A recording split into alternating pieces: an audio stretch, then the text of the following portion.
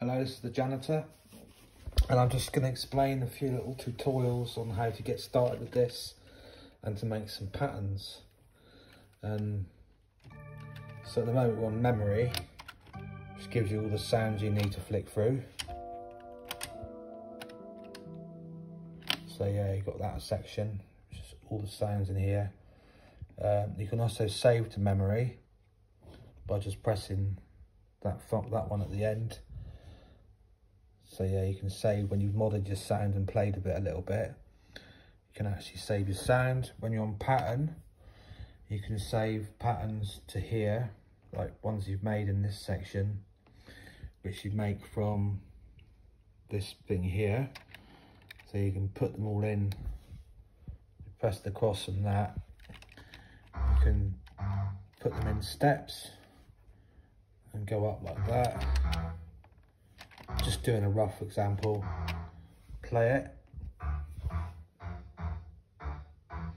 and then when you want to save it, you go to that, make sure it's on there, you press that twice, and there we go, we've got that saved now, and that's on pattern 13. So if we go through them, see nothing on that one. There you go, it's going through them now.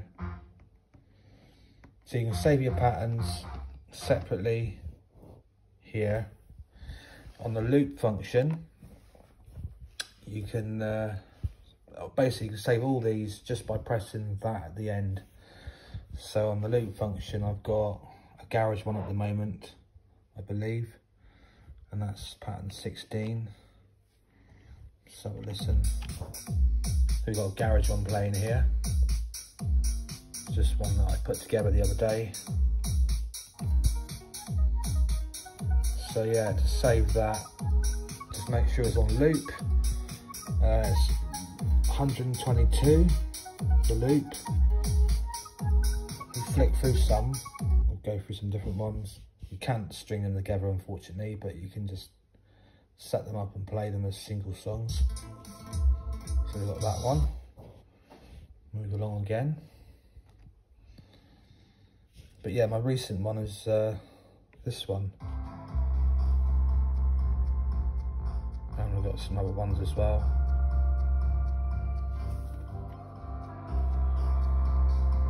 Go to this one. Takes a bit of time for it to come on. But yeah, if we want to make some fresh loops, I'll go to an empty one. So at the moment, we've got the loops on, so if we go to here, we can see it's free, which is from when you start the bar, that's set measurements, which it will play at the end of that. Altogether, the loops can go up as high as 64 bars, I believe it is. Which is pretty good. Yeah, I mean, that's quite a lot of counts. But at the moment I've got it on free. So if we start with, go to an empty one. Make sure the metronome's on. There you go. So we can go, I'll clear that.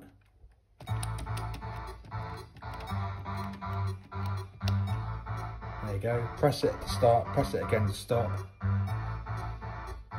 So yeah, we've got that going. Select the next instrument at the end here. Say that one.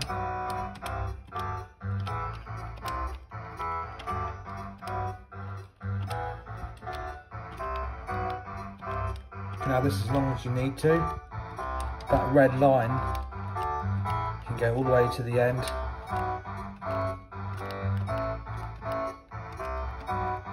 So yeah, it goes as long as it will go to. I think it's 64 bars.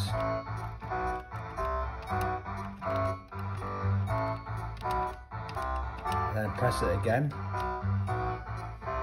There you go, that's your second one. So yeah, when it's on free, like I say, you can start and stop at will. I haven't tried the other modes yet. There's auto as well. But yeah, I'm not too bothered about that at the moment. I find the free bars, doing it freely is easier. Let's turn that metronome down a minute. So yeah, let's go to the next one. Say some rhythms.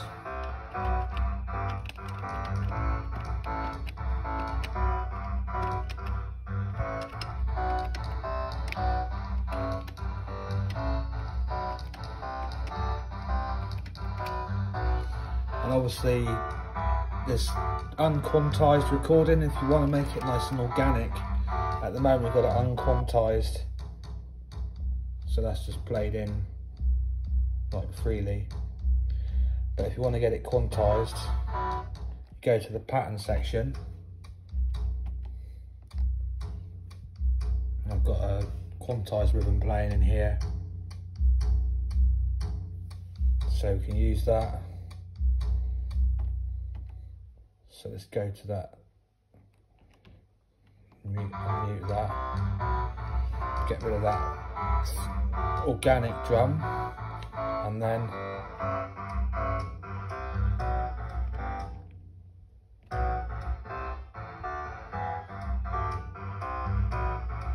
so that's playing now. There you go, we've got a quantized drum playing. So that's perfectly quantized, and that's playing through the pattern bit. So yeah, it's handy to be able to have as many patterns as you want saved in this section. And then you've got the number of patterns. I think you can have like 128 patterns. I think there must be some extra spaces as well. But when you've got all the patterns full, then you convert them to the loops. So we go to the loop section. We're on loop 2. There's quite a few loops to listen to. There's some that I've recently done. Some on 122, 123. So we've got this one I made a couple of days ago. Not that one. I think I've been through these already, but I'm just going through them again. Load up, come on. There we go. This one's quite ambient and sounding. I really like it.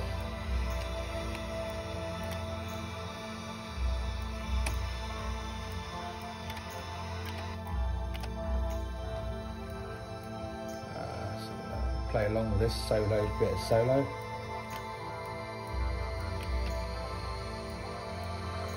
Can't actually hear anything. I think it's because the volume's down a bit on these gain controls. So you've got your sounds there. When you go along, you've got all your like amplitude, filters. You can do lots of stuff in these bits here to change your sound. Then you've got your effects. You need to use those. Obviously when the loop is done, you can't change the loopers, that's the only thing. You have to record all the stuff into those first. While the pattern's playing, you can alter all this and mess around and change the pattern while it's playing, and then you loop them into here, and you can get some really good complex sounds going with it. What can I say, it's an incredible machine, love it. Just a little discussion about my subscribers. Yes, I've lost 2 subscribers, and I'm guessing why. I'm guessing it's because I deleted my live video after I'd done it, and also because I was smoking quite a bit, smoking this while I was playing. So yeah, they've obviously gone, oh, I don't want to listen to them anymore. Entirely up to them if they want to leave. I'm still like on 998, so it doesn't actually bother me. But yeah, I will be doing some more live. I think because I did a live way too long. It was like nearly 80 minutes, 85 minutes I went on for. I was a bit under pressure to keep everything going. I was trying to set my iPad up towards the end to play some preset music, but it's fun actually mixing the preset stuff, and the Novation Launchpad, I found that was a lot of good fun. But yeah, I lost 2 subscribers because they were probably a bit fussy and they wanted a bit more out of me. That's absolutely fine. I'm still at 998, so it's no big deal. So yeah, I mean, I enjoyed playing live, but it's been such a long time since I last played live. Since the new YouTube rules come in, I haven't been able to do it. So, you know, there's only so much I can do. And plus I do suffer with mental health problems, which I'm learning to cope with day by day. One of my mental health problems is my OCD.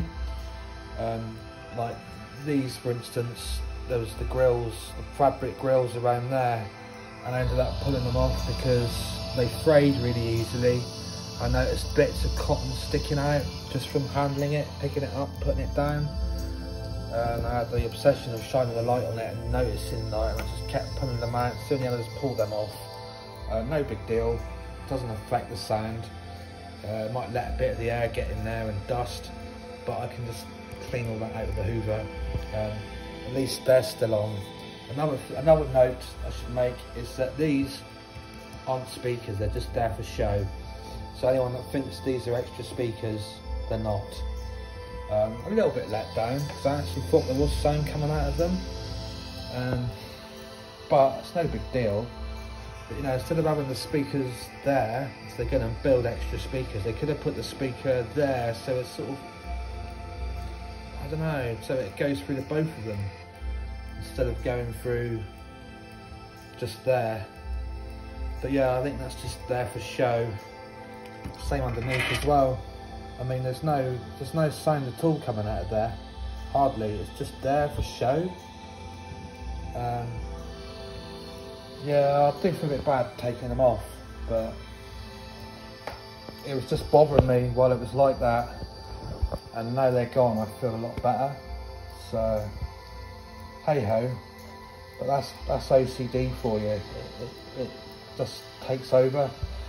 I'm thinking if I'm really that bothered, I'll just make some extra grills and just cut them to that shape with a pair of scissors, and then get some special glue, just a certain amount of glue, and just push them back, push them down, and have it so that they're covering. But it's no biggie. Again, it was bothering me. But anyway, that's all I've got to show really. The tutorial, apart from losing my subscribers, but that's just the way it goes. So there's only 2 subscribers that have unsubscribed. So, but yeah, overall, this is an amazing machine. And like I say, it's plugged into here, so it's not like I'm going to be having any use for this unless I'm playing on my lap. But yeah, no, it's an incredible machine. Going back to my live playing, there will be some more live stuff eventually. It'll be with this, the model cycles, and maybe the Electribe as well. But also I've got some apps on there that I can also use, so I can have a few machines playing at once and do kind of like mixing tunes to other tunes. So I've got the guitar input there. I can also use the keyboard input and the microphone input. There's the headphones input of some sort. Instruments, okay, so that's for your instruments. There's one there as well. Yeah, this is an amazing little device, so that's what's giving me all the nice quality recordings and stuff. But anyway, it's getting up to 14 minutes now, and I'll have to clock off because I'm 2 subscribers short and it might not let me go any longer. So thanks for watching, and there'll be more Elz1 Play live recordings on the way because I love making the ambience on this thing. But yeah, I'm gonna have to go. So take it easy, people, and that was the Elz1 Play tutorial.